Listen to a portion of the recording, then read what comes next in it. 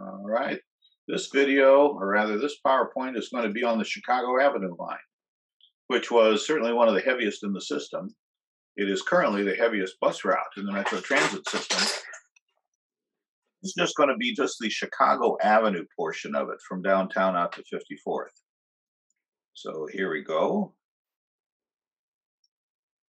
And on the map, it was through routed with the Penn, the Fremont, and the Penn Avenue line. And it came down North 7th Street. And then it took 8th Street through downtown to 2nd Avenue South. And then out, there's 8th Street. And then out 6th Street to Chicago. And then Chicago Avenue all the way out to 54th. Here's a little better view in downtown. So it came down 7th Street, 2nd Avenue North. Oops, I'm sorry, 2nd Avenue North, 8th Street to 2nd Avenue South, and then it shifted over to 6th Street, and then 8th Avenue was the original name for Chicago Avenue. And by the way, in the last year or so, they got rid of the trackage on 8th Street, and it wound up using 6th Street all the way through. So anyway, here we start up at 1st Avenue North. And this is actually, let's see, this is 8th Street, 1st Avenue North, and this is leading to Hawthorne Avenue. And here's that same intersection with this kind of unusual switch to turn onto 1st Avenue North. And so for that last year, it went and it made this movement onto 1st Avenue North over to 6th Street. Remember Gamble's? This was the headquarters for Gamble's, I believe. And so here's the corner of 8th and Hennepin. This is the Pence building, home of the Dan Patch line. And here it is crossing the Hennepin Avenue streetcars. This was one of those buildings where the overhead wire, if you can barely see the span wire, and there are eye bolts in the building, and these eye bolts are still there. It's kind of fun to go and look at them in downtown when you see them. So this is also at 8th Street. This is looking south. This is the Dayton's building right here. And this is also looking south. This was a Schindler's for a long time. Here it's a drugstore. Now it's a restaurant that has a big party deck up on the roof.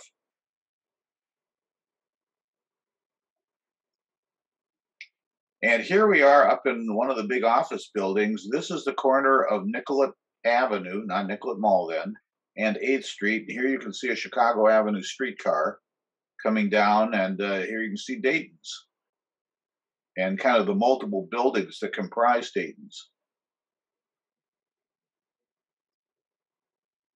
And this is the corner of 8th and Nicollet in the probably about 1930.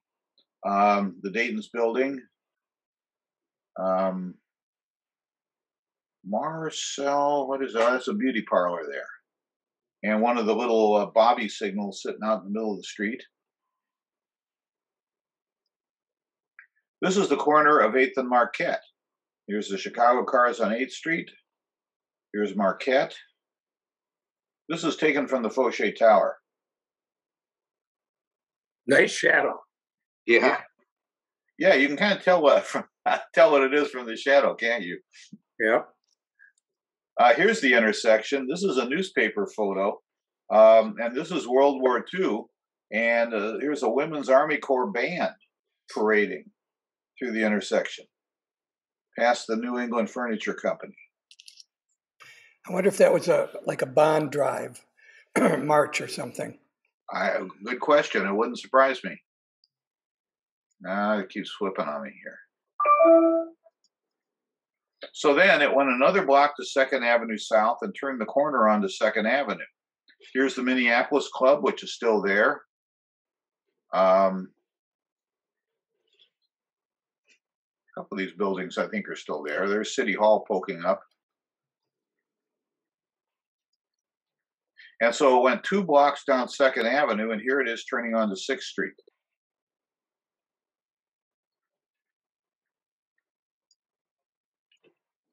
And it's moving down 6th Street. I think this is approaching 3rd Avenue South, maybe. Yeah, this kind of looks like 2nd Avenue South here. And here's another photo at 2nd Avenue, at 3rd Avenue South. We've got a couple of them. And so half the cars would go Chicago Penn and half the cars would go Chicago Fremont.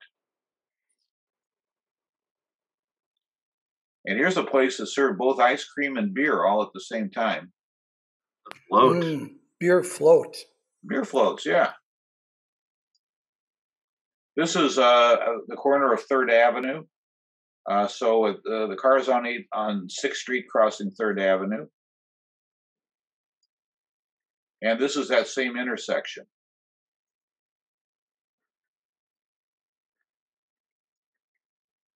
This is down at, I think, Portland Avenue. And McGill Lithograph. This was the area down by the Star Tribune where there was all kinds of publishing businesses located. There was kind of a grouping of them.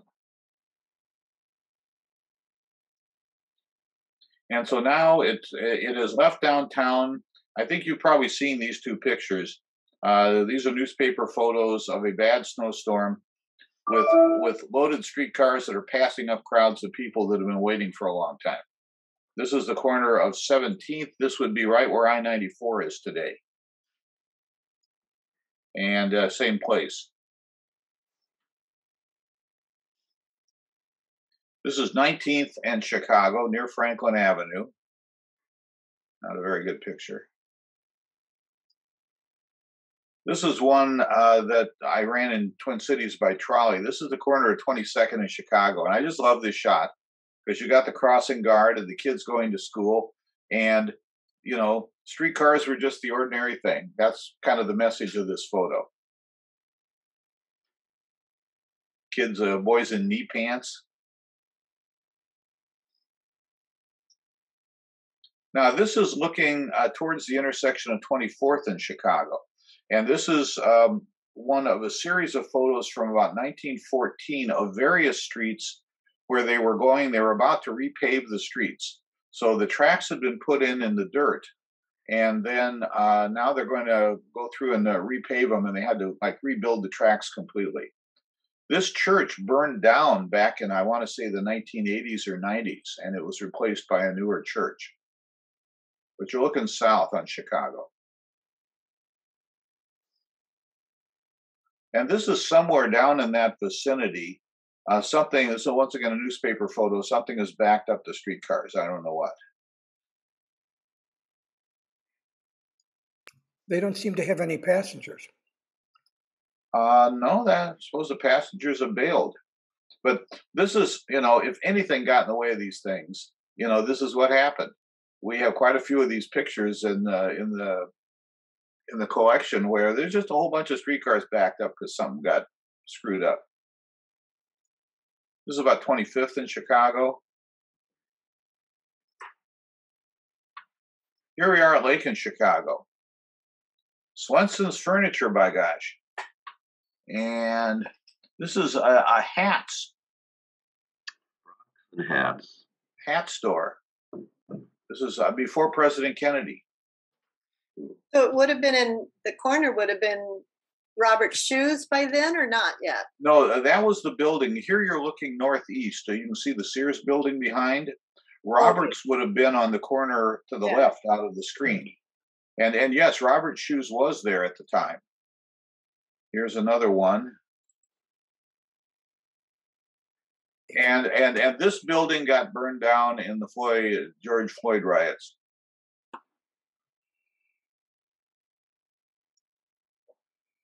Here's another view. Okay, here's Robert's Shoes. You can see the sign, which was taken to show the Christmas decorations. Yeah, too bad. This intersection is just kind of shot. And they tore down the Robert's Shoes building. This is like 34th in Chicago. Just a little snapshot, but I like this with the ladies in their hats getting off. This is down at about 30. This should be 36th in Chicago.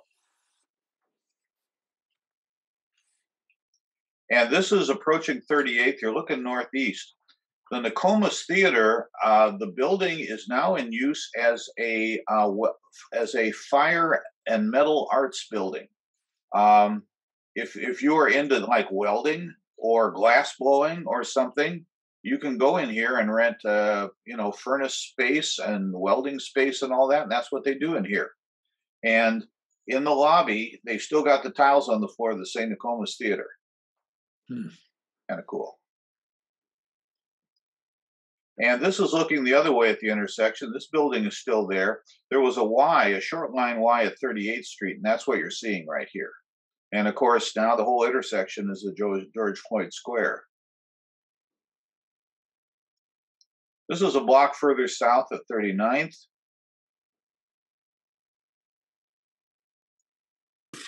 And here you're at about 41st. I think this is 41st Street right here. A Norton and Peel photo. I'm not sure what they were taking it for. They must have had some customer.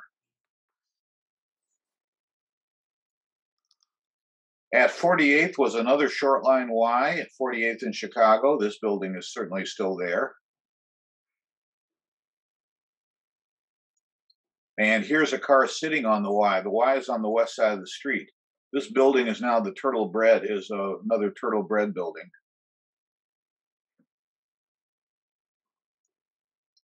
And this is just south of Minnehaha Creek. The car is coming down the hill to Minnehaha Creek, which is out of the camera to the left. And then this is the intersection of 54th in Chicago. The streetcar is pulled past. He's about to go and back into the Y right here. And this is a photo taken after they switched and put the streetcars on 6th Street. So this is 6th Street at Nicollet. You can see Murray's restaurant right here in the Plymouth building. And then this last one is at 54th in Chicago. Twin City Lines converted the Chicago Penn Fremont line to bus, but there was a lag of a couple of 3 months before the city formally approved the abandonment. And so they had to keep the tracks in place, the overhead wire powered, and run a franchise car late at night about once a month as a legal thing. And so during that period, the Minnesota Railfans Association had a fan trip.